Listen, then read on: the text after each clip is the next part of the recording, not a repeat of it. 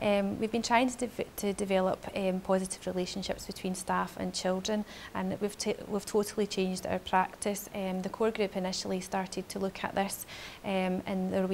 raising awareness of the importance of body language and facial expressions. So one of the things that we would do now is, rather than single a child out in front of other children, we would have a quiet word with the child about their behaviour and how we can move forward together, what's expected of them. So children who displayed distress behaviour, possibly from something that's maybe happened in the playground,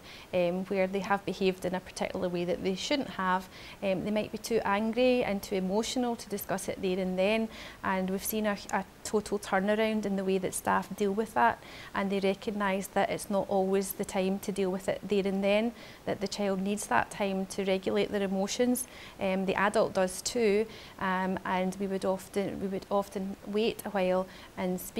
maybe help the child to self-regulate, but also have the difficult conversation afterwards about what went wrong, what was the consequence of their behaviour on the other individual perhaps, and then we turn it round as to how can we repair the relationship, who they've been maybe in a fight with or whatever, then how can we repair that relationship with the other child. Staff are modelling positive relationships, and staff are aware of the importance of modelling positive relationships and building positive relationships with children, because this is a really important element of helping children to buffer any stress or any trauma that they have in their life. Also concentrating on the repair element of the relationship, because all relationships break down, but we try to model relationships so that we're significantly looking at how we repair things. So within a couple of our bases we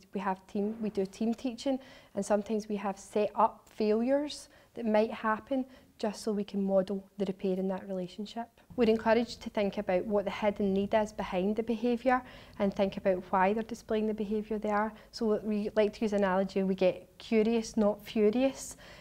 which has been the change in mindset, and also thinking about not what is wrong with the child, but what's happened to this child to help them for this behaviour to be happening, and what can we do to support them further.